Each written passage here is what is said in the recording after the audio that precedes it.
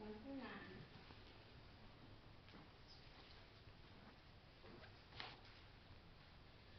Oh, that you would rend the heavens and come down, that the mountains would tremble before you, as when fire sets twigs ablaze and causes water to boil.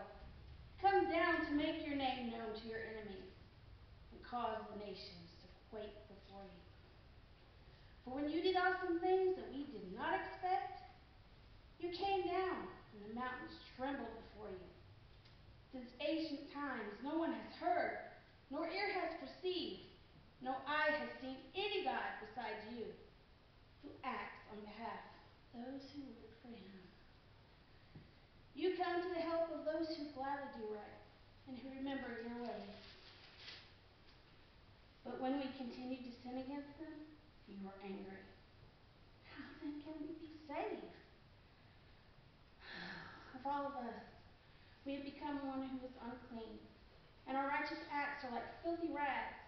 We all shrivel up like a leaf, and like the wind, our sins sweep us away.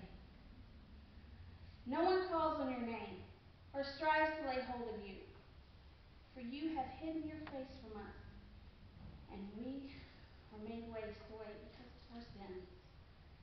Yet, O Lord, you are our Father, and we are the clay, and you are the potter. We are the works of your hands.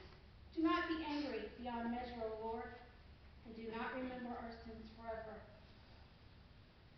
O look upon us, we pray, for we are all your people. Let's let God. For the people of God.